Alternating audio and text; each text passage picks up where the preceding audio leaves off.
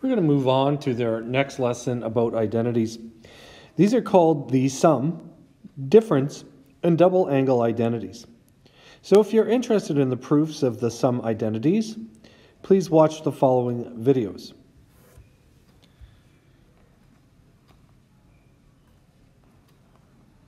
The sum identities, the reason why they're called sum identities is because they're the sum of two angles.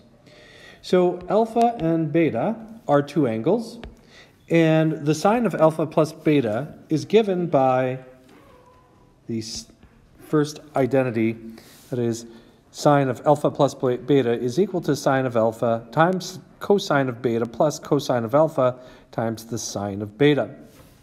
The second sum identity is the cosine of alpha plus beta.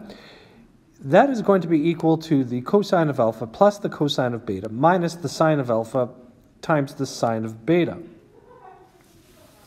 Last but not least is the sum identity for the sum of two angles for tangent. So the tangent of alpha plus beta is going to be equal to the tangent of alpha plus the tangent of beta divided by 1 minus tangent alpha times tangent of beta.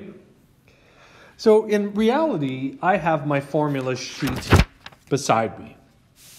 I have my formula sheet with all of my identities on it, and this is what I'm going to use to navigate the questions. Here are three of them, and if I'm ever going to use the identities, I have to refer to my sheets because these are just too crazy for me to memorize, maybe with a few years practice. But we can even extend this further.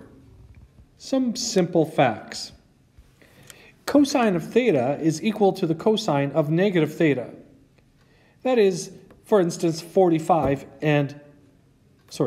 45 degrees and 45 degrees will have the same cosine value. I'm just going to pop over to Desmos to say, take a look, pick any angle. So like 180. What you'll recognize, this is the cosine graph, the cosine of 180 is the same as the cosine for negative 180.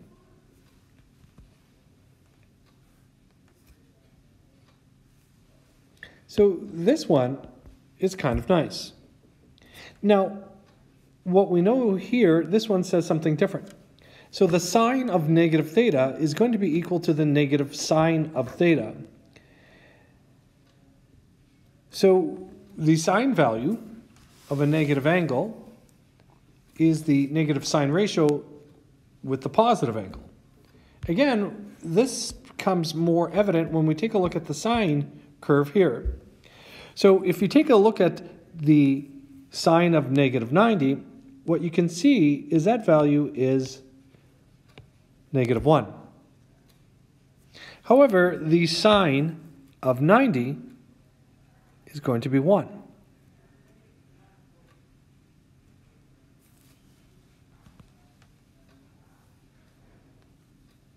So again, the sine of negative theta is going to be equal to the negative sine of theta. So this is true for all theta. Now, you don't need to know that, but it's evident when you look at the graphs. But you can use these simple facts to obtain different identities. Now, these are called the difference identities. So the sine of alpha minus beta is equal to sine of alpha times the cosine of beta minus the cosine of alpha times the sine of beta. Cosine of alpha minus beta is going to be equal to the cosine of alpha times the cosine of beta plus the sine of alpha times the sine of beta. And similarly, we have the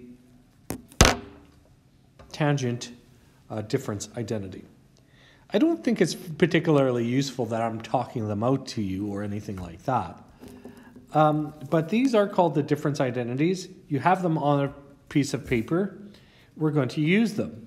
And it's hard to describe when we're going to use them, but hopefully we'll see some examples. Now, if you want, you can consider the sums identities. Now, what we're going to do is we're going to equate beta to alpha. So, for instance, if I have alpha plus beta, and really beta is the same as alpha, I really would have two alphas. So this is called double angle identities. So the sine of 2 alpha is equal to 2 sine alpha, cosine theta, or cosine alpha. Similarly have a double angle identity for cosine and tangent. So our next video, we're going to be taking a look at applying these identities.